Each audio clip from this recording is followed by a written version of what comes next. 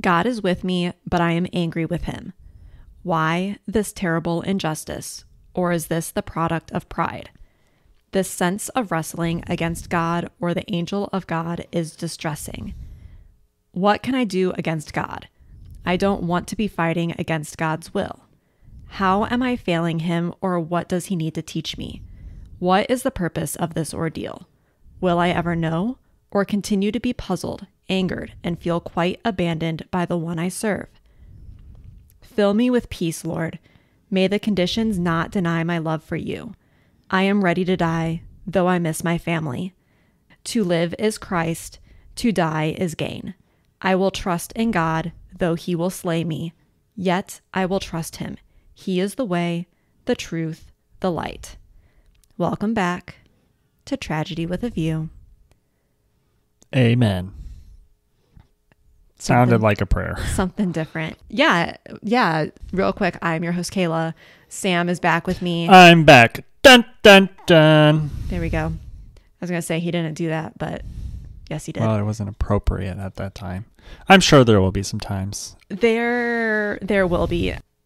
Very quickly, so that way I don't forget. I don't remember if I put it in my draft or not, but the intro is directly written from the victim in this story, and we'll get to why. But I wanted to make sure that that is known ahead of time in case I forget to say it later. Really quick housekeeping. I'm going to keep this one short. January, I looked at the numbers today. This is February 1st.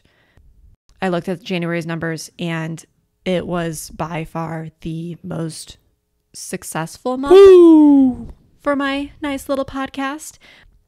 And for those of you who have listened through all of the sound quality issues, I really, really appreciate. We appreciate you. Yeah, you are troopers. For sure. I definitely have learned a lot, and I think the kinks are finally worked out.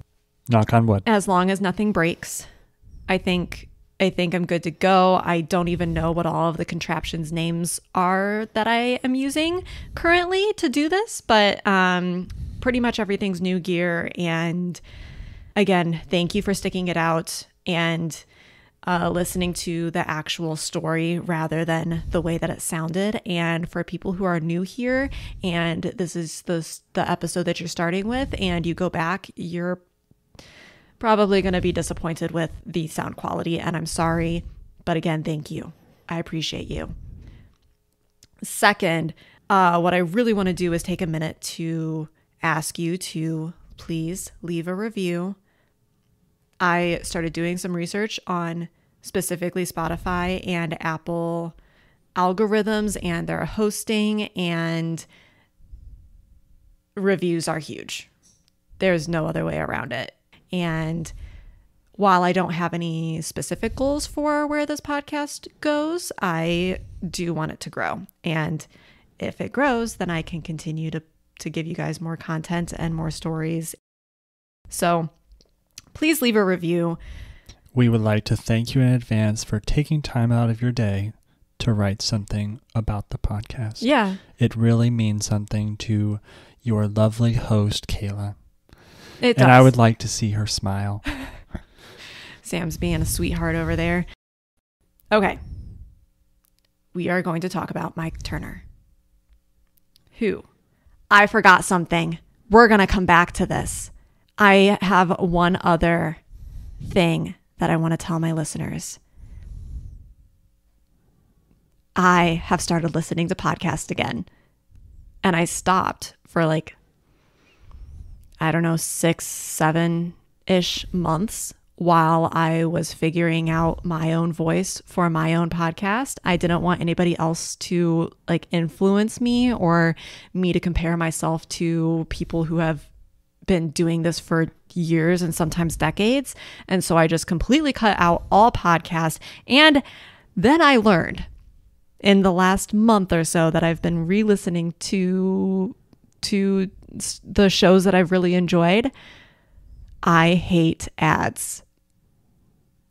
I hate them. As a listener, I hate them. As a host, I understand them. I find that they're beneficial in some ways, and I for sure was working on some ad related content, and now that I'm listening to podcasts again and I realize how much I actually hate ads, I'm going to hold off on that for as long as possible for you guys.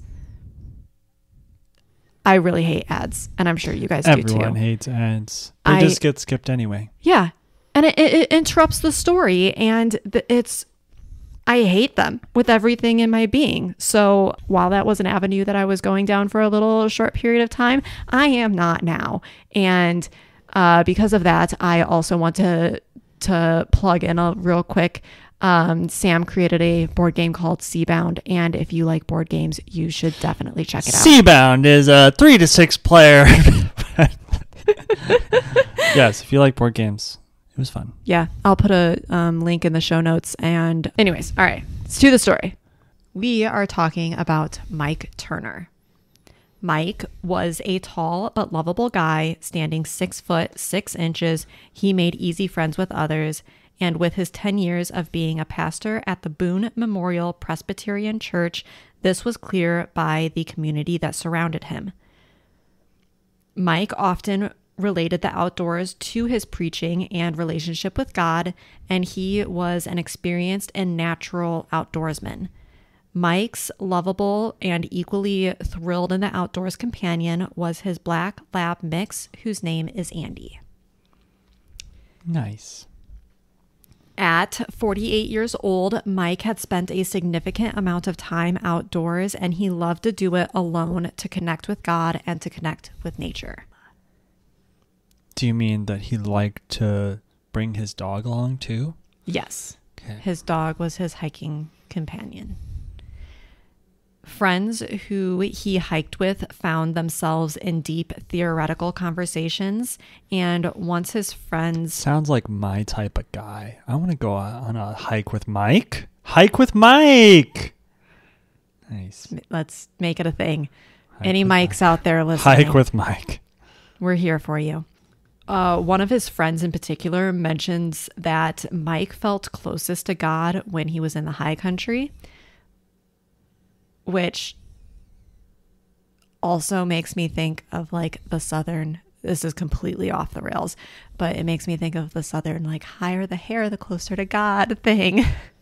Okay. So like when you're in the mountains, you're closer. But I think in the Patreon exclusive episode that Ann and I did just this last week, we talked about how mountains are really just a spiritual experience. They are. There's something about them that makes you have to kind of dig in and know yourself a little bit better to truly enjoy everything that they have to offer. And clearly, Mike understood this.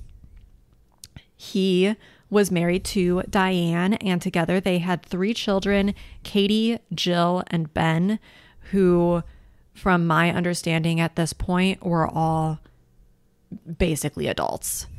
If not, like, I feel like the youngest would be late teens. In 1998, Mike was wrapping up a 3-month sabbatical, and he was craving some time alone to challenge his body and his spirit. He decided to go into the Wind River Range in western Wyoming, which I did not realize how intense this area was until I actually started researching this episode. And so I generally cover it. So there's more information, and if you've ever been out in it, you're probably like, yeah, you're not even scratching the surface. But when are we going? When do you want to stop working so we can go? Do you need to stop working to go? Oh. You need to stop working so we No, can go. You schedule it for us, and I have done perfectly fine with going along for the ride. I mean, we already have like 3 vacations, maybe 4 planned for the year. That is a lot. That's A lot. a lot for you. It is. So I'm a one vacation a year guy. Yep. The Wind River Range is in western Wyoming, kind of near the Teton Yellowstone area. There are 48 peaks that rise above 12,500 feet or 3,800 meters in the span of 100 miles or 161 kilometers. The area encompasses 2.25 million acres of wilderness. And the highest peak is Gannett Peak, which is 13,804 feet high or 4,200 meters. Do we have any context in comparison to other mountains we would know? Like, is that half as tall as Mount Everest? For reference, Denali is 20,310 feet or 6,100 meters. So 60% of the highest mountain in the United States. Yes. Ish. It is not the highest peak in the United States, the continental United States, but it's still up there. There are roughly 600 miles of trails within the Wind River Range, and 80 miles make up part of the Continental Divide National Scenic Trail. And in the southern section of the park, it is the Cirque of Towers, which has peaks that drop off into sheer walls of granite that rock climbers are drawn to. This area also has 7 of the largest glaciers that are still active in the United States, continental United States. That's interesting. Clear meadows give way to mountains that climb towards the sky. The sun shines and brightens even the most densely forested areas, and the stunning blue waters look both beautiful and refreshing. So who wouldn't want to take some time to be out there? Mike had these same thoughts, and he planned a 60-mile hike through the Bridger Wilderness area. His plan was to skip the trails and, quote-unquote, wander and wonder, as he titled his trip. Hike with Mike. Wander and wonder. You're going to learn so much about yourself. I would do that. I want to do that. Okay. Let's go. Pack up. Right now. Pack up. See you guys. His plan was to start at the Bridger Teton National Forest, and it would take him over the Continental Divide twice, traverse Knife Point Glacier, ascend over the 12,150-foot Indian Pass, enter the Fitzpatrick Wilderness area, and end his adventure at the Big Sandy Trailhead, where he would meet his family after 9 days. So he was going to hike all of this with his dog Andy in 9 days, which sounds insane to me, but at the same time, he's a very experienced outdoorsman. So this was probably like a walk in the park, literally, for him. Yeah, I mean, 11 miles a day. I think that obviously the elevation is definitely the difficult. Mm-hmm. It almost makes it like double the distance and effort, probably. Yeah. Does he have to do any climbing? Not technical. Oh, okay. So he's like, okay.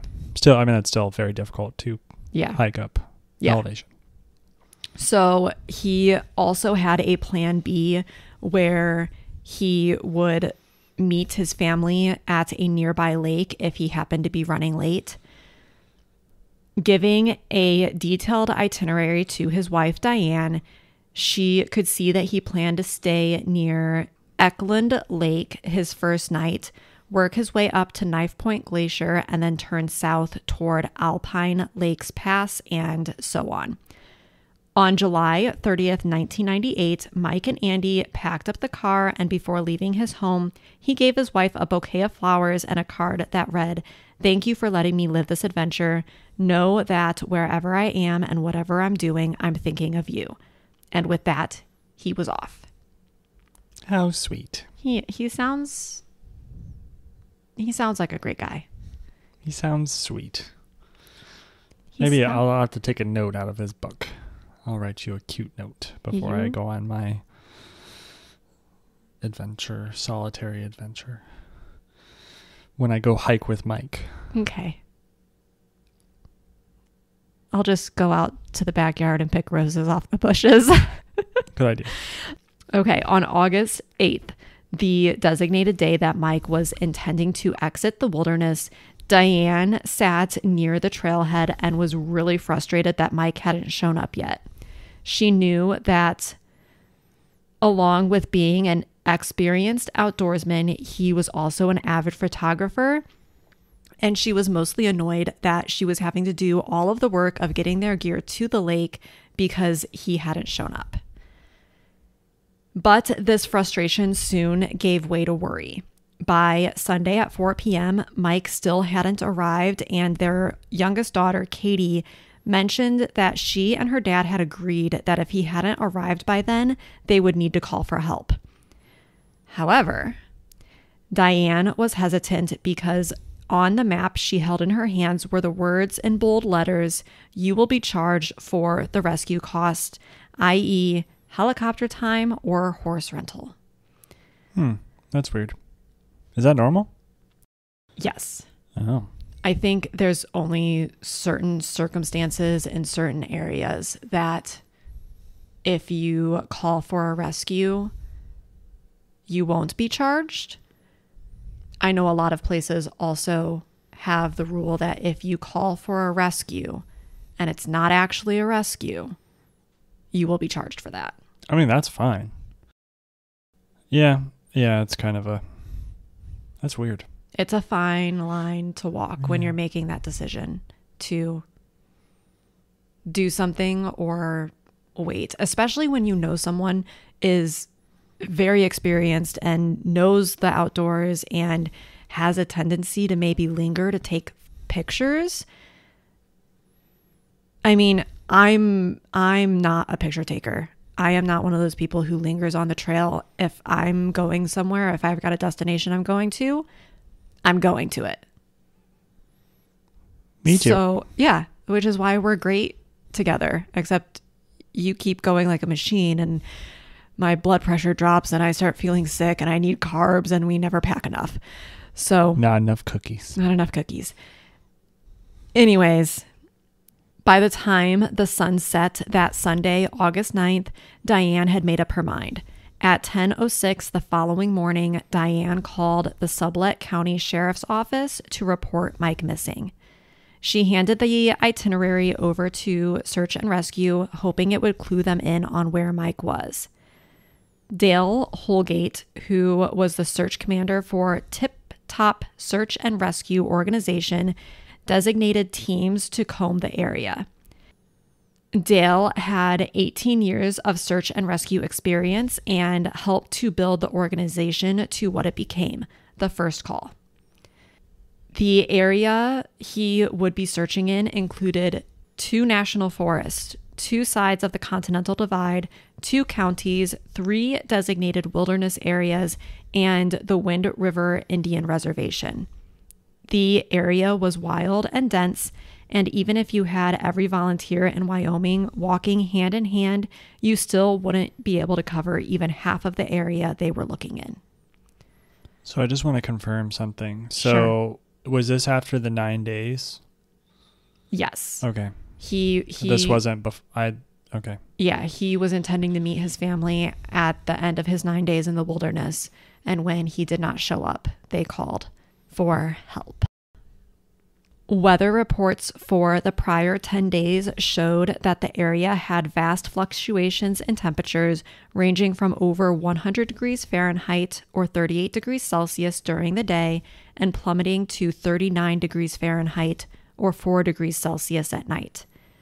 This fluctuation has a hard effect on the body, resulting in about 2.5 quarts of fluid being lost from the average man while he is at rest per day. And as we know, Mike was not at rest. He was doing some pretty grueling hiking. Of course, this increases with exertion as well as heat exposure and wind.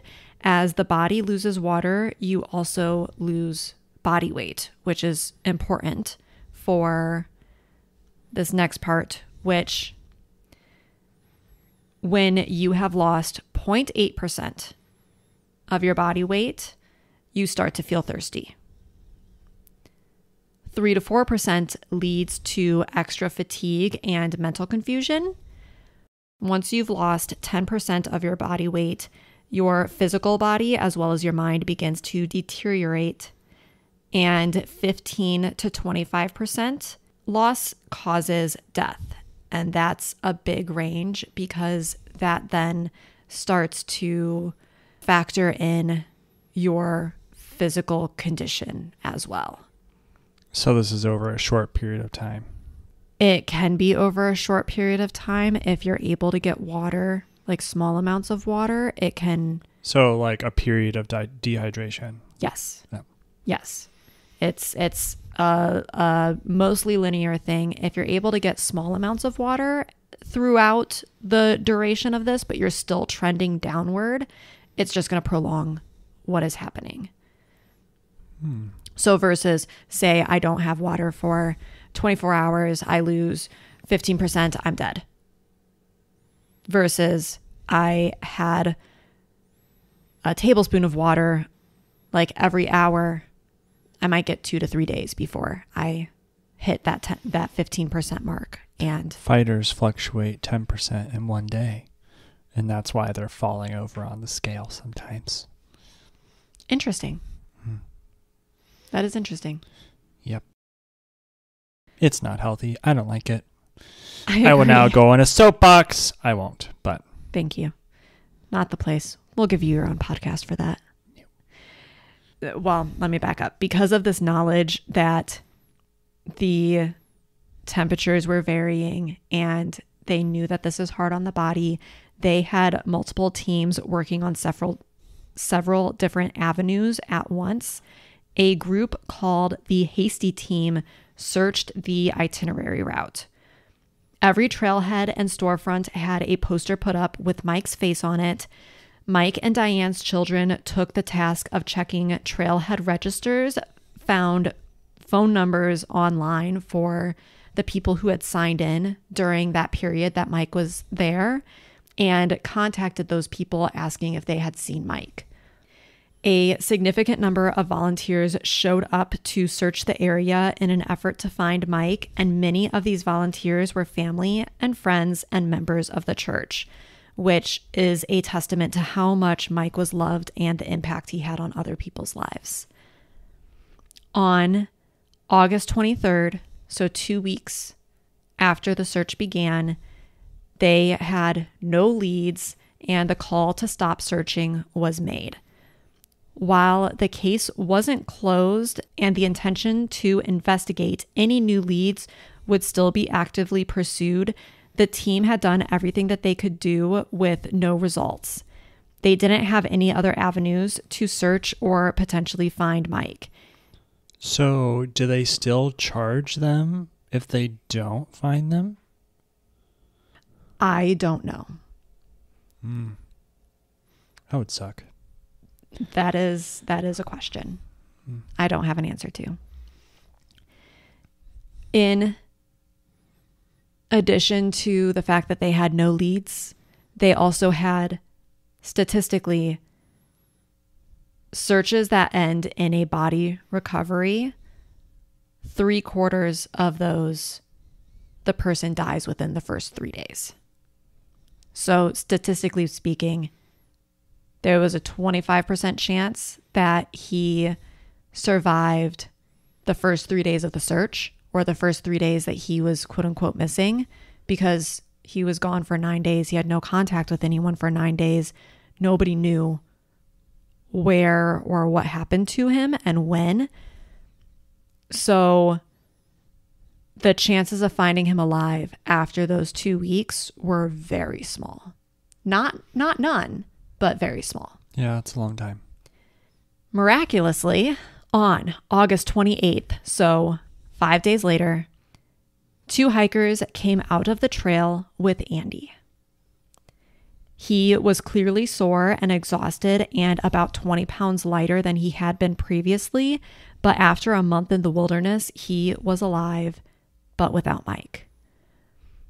This prompted a new search, which started on August 31st, with the hope that this new information would lead somewhere.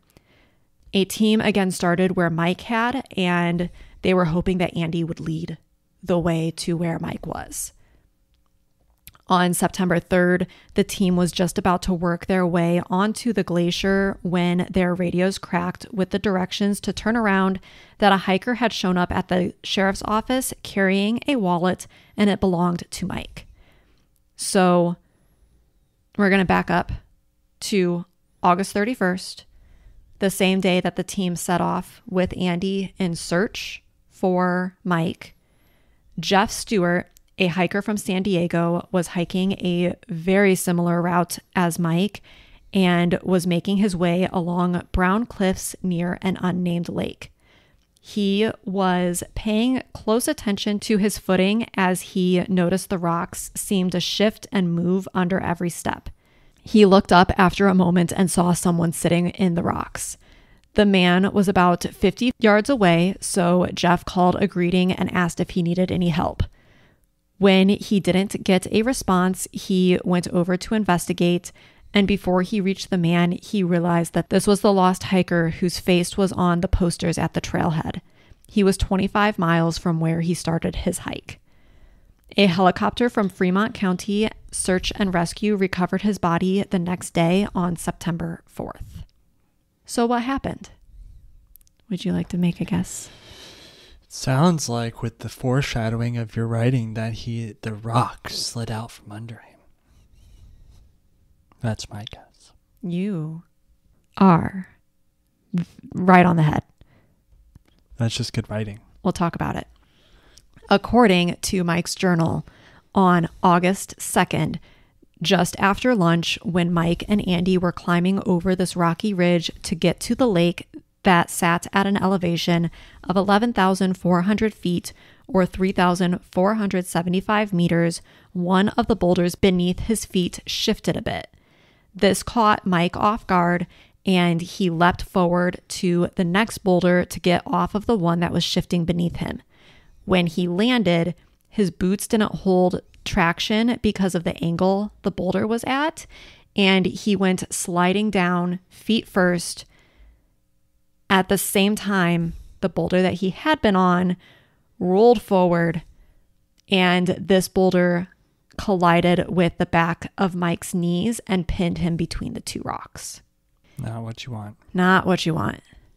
The boulder had been moving slowly enough that it didn't break or injure Mike's legs, just simply trapped his legs right above the knee, and his feet were dangling down below.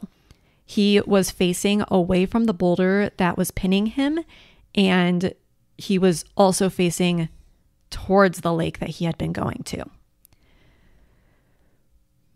With the boulder being about the size of a small car and weighing roughly 800 pounds, Mike struggled to shift it enough to move his legs. First, he tried his hands, and then he tried using his camera tripod as a lever. He was able to get the boulder to shift enough that the pressure on his legs was relieved, but not enough that he could free himself. He felt panic well up inside himself, and in order to get a grip, he pulled out his journal and started writing. It was here that a key piece of information was provided, and he documented what was on his mind and what was occurring each day. The key piece of information is that he went off of his intended route. No. Yeah.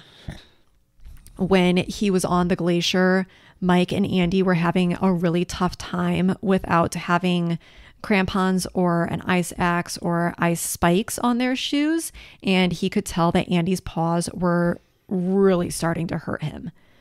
Instead of following his intended path while on the glacier, where Mike should have turned south, he decided to turn north instead, because this would get them off of the glacier faster, It had a lower elevation and was less traveled, but Mike felt that this was going to be easier on both him and Andy. As night fell, Andy laid on the rocks above Mike, and Mike took out his sleeping bag and stuffed it around himself as best as he could. He had a makeshift camp around him and was extremely concerned about the fact that he only had 2 quarts of water on him. The irony of this was that the lake was only 25 to 30 feet away. Additionally, he used his camera as a wedge between the rocks to help lessen the pressure on his legs, and he had a rain fly for his tent that he doubled as a way to shade himself from the summer sun and also collect any rain for drinking water.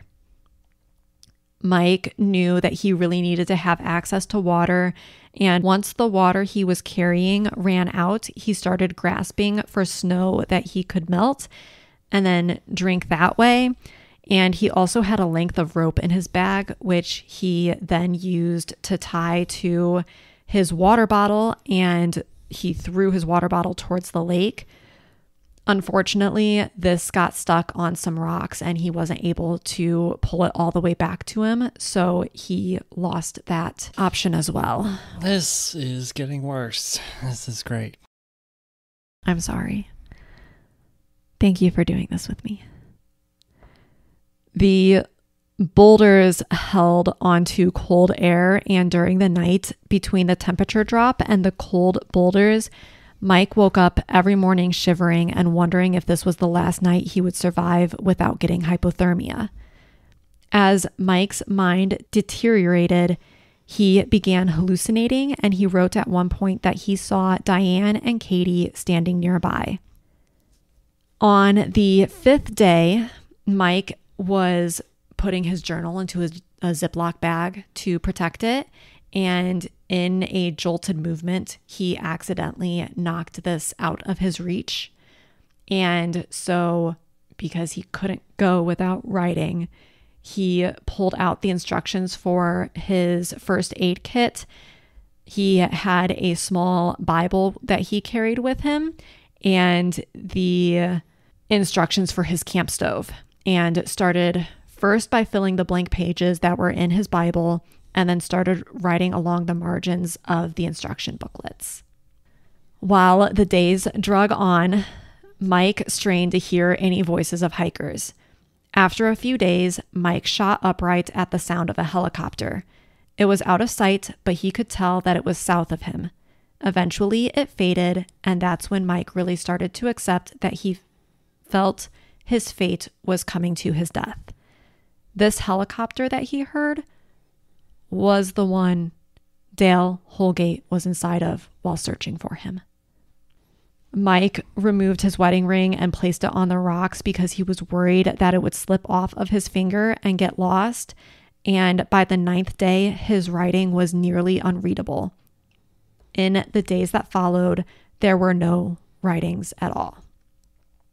An autopsy determined that Mike had died on or near August 11th from hypothermia and dehydration. Much later, in an online forum, a hiker writes, Mike Turner, who had a story in Backpacker magazine, became trapped in the rocks next to a small tarn. The rocks on the left side of that tarn are all large on a 45-degree slope and very unstable. What's a tarn? It is a mountain lake. Oh. Is Crater Lake a tarn? Crater Lake is a geologically interesting tarn lake. Cool. Yeah. The writer says that they are all large on a 45-degree slope and very unstable. They constantly grind and hissed as I walked across them like I was walking on a spider web. Only after I crossed it did I realize that this is where Mike died. Diane somehow found this post, and she wrote back saying that it really helped her to see and understand more about where Mike died and how he could have died there. And it's just a freak accident and a perfect example of how you can be experienced and smart and athletic and good, and still Mother Nature doesn't hold judgments and there is no mercy, just luck. Well, I mean, good and bad only matters to moral creatures. There's my philosophical quote. There are no moral creatures in nature. It just happens. Mm-hmm. So, yeah, sucks. It does suck. Thank you for doing this with me, Sam. I know that you're... It makes me sad to hear things that don't end well. The next story we do will be a positive one. I mean, it does. You just have to have the right perspective about it. Go ahead. I think what I find really beautiful in this story is that it can show how you can be angry and you can be mad and you can not understand and you can feel a lot of negative feelings, but still choose and honor the being that those negative feelings are directed towards. And I think a lot of people feel negative things and just associate negative feelings with bad. So whatever is causing those feelings, that person or that being or that action or that experience is bad. And it just is. It might not. Does it suck? Yes. Are your negative feelings valid? Yes. But that doesn't necessarily mean that it's something that shouldn't be respected. That's my thought on it. I think that's an important thing for something. I think that's a good explanation for something like these stories, because it's hard to find the silver lining in a tragic event like this. There is no silver lining. Get rid of that idea. Well, from a human perspective, it's like you want to try to find a silver lining, but that's not the point of this story. It's like you have to kind of look at it from a different perspective, and for me, it's like this story doesn't make me feel good, but if I shift my perspective and use it as fuel to be thankful for what I have and have understanding for the dangers of nature that are outside of my control, then I can better appreciate stories like this. Eventually. I have one very important question. Yes. Do you still want to go? Sure, just not that. We're going to stay on the path. I'm a big for staying on the path and carrying bear spray, as you already know.